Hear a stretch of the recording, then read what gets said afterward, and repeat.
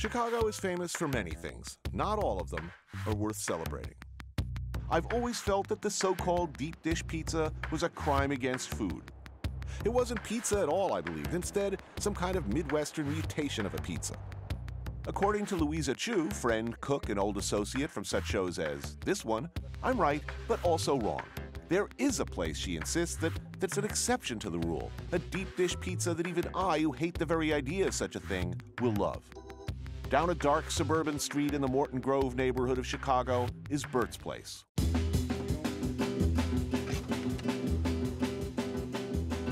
I'm a New Yorker, and I'm a New Yorker with a deep cultural aversion to pizza that is not New York pizza. Oh, boy, I knew we'd get one of these in here sometime. I know.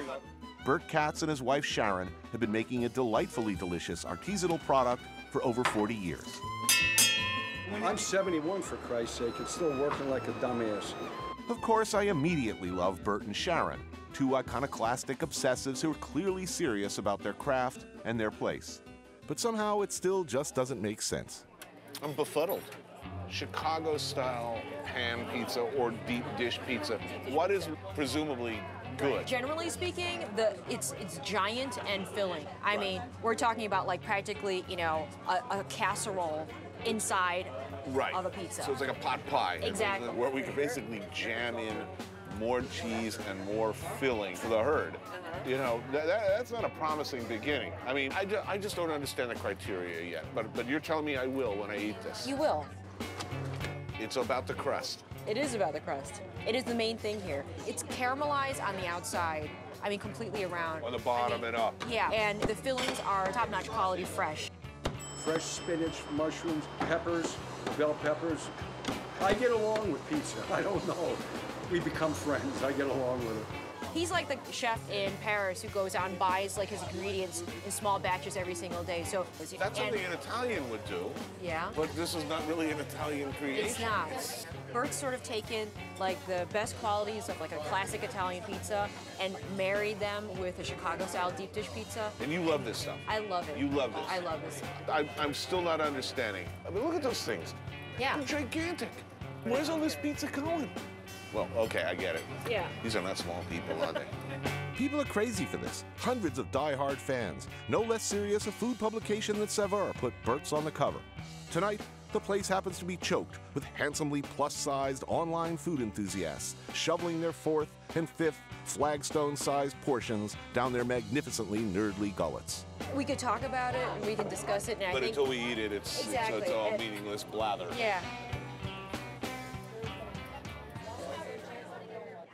I'm getting really hungry. Me too. I'm starving. Yay. Oh, yeah. Thank you. That's a thing of beauty. Yeah, that's really nice. I get it. I understand it now. In traditional Italian pizza and New York utility pizza, you start at the fillet in the center and you work out. This, you work in exactly the opposite direction. Well, that's why a lot of people bring their kids in here, because kids don't eat crust, and the parents get all the crust. Was there a burning bush moment, you know, where you decided, first, I really need to make pan pizza, and I also need to make it really, really good? I don't think I ever thought of it. I like being my own boss. I've worked corporate for about 6 years. I worked corporate. It's the worst years of my life. I mean, I guess my question is you're doing good. People, I mean, cover them. Saveur, I'm sure the opportunity has arisen at some point that you could essentially walk away from the business and walk around in a sarong for the rest of your life. I like what I do. It's my customers. I got great customers, and it takes the stress off the last 2 hours of being a nutbag in the kitchen. You can just sit and laugh and kid around. It's wonderful. Some people open a business for money. That's the wrong way. If I didn't like it, I'd walk away from it. Hands down, I'd walk away from it. I gotta admit, I like this stuff a lot. I think my problem was just calling it pizza. Whatever this is, I like it.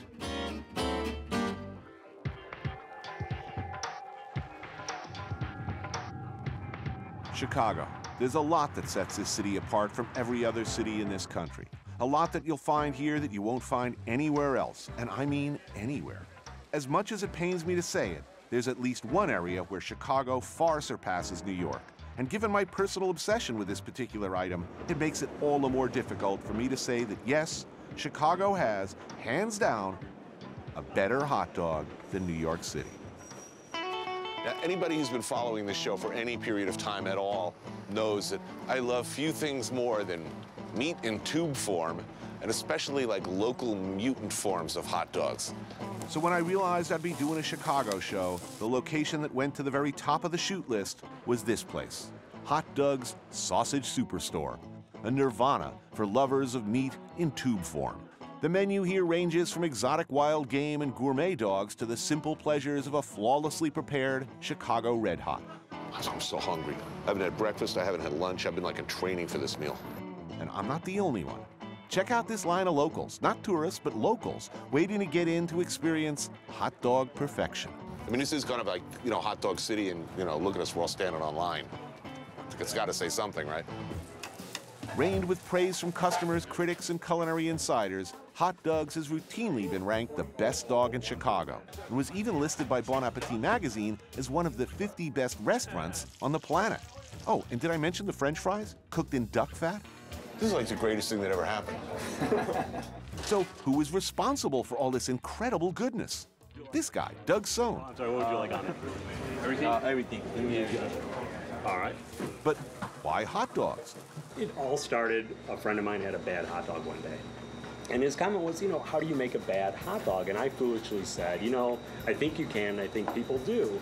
The bar is real high here. Yes. People are, I mean, there's like a lot of hot dog joints. And yet, when I started to ask around about these things, the consensus among serious foodies and more to the point, serious aficionados of the dog in all of its mutant forms was this place. I realized there was no place that did just sausages, which was a food I love. And as the idea started forming, the concept started taking shape, and I said, well, let's see if this will fly. And fly it did. But what differentiates a Red Hot from other dogs? It's an all-beef, preferred natural casing hot dog. Nice beef, garlic flavor to it. Yellow mustard.